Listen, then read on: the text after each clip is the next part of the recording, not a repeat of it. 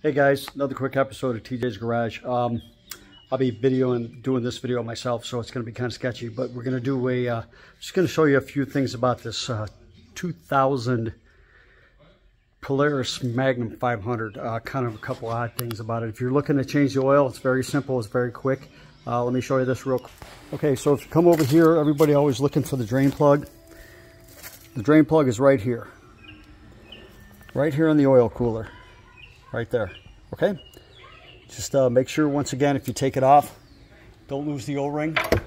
Okay?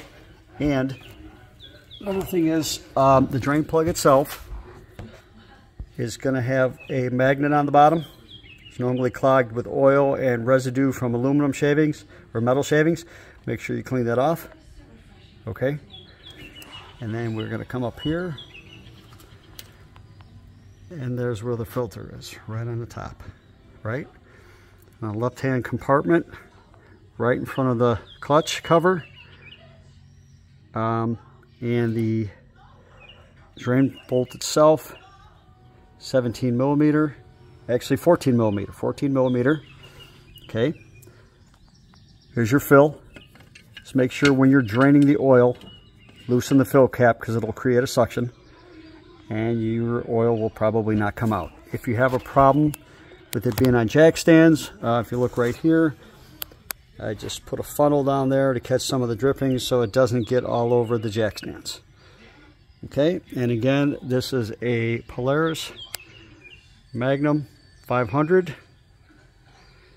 We just rebuilt the entire front end from the A-arms to the tie rod ends and the lower ball joints. Okay, if you have any questions, there's a couple tricks to getting these A-arms rebuilt. You don't have to buy A-arms unless they're bent. Okay, there's a rebuild kit for them. So, questions about the front end on the Polaris Magnum or an oil change, just let me know. It's getting busy this time of year. Everybody's bringing their stuff to me because it's getting warm out. Any of the newer models, most of them are fuel injected. I haven't had any problems with front ends yet, but if you look here, I also have a 500 ATP with the dump bed that I'll be working on, but that's pretty much the same motor as the 500 Magnum. Okay? Any questions? Drop me a line. Thanks. Bye.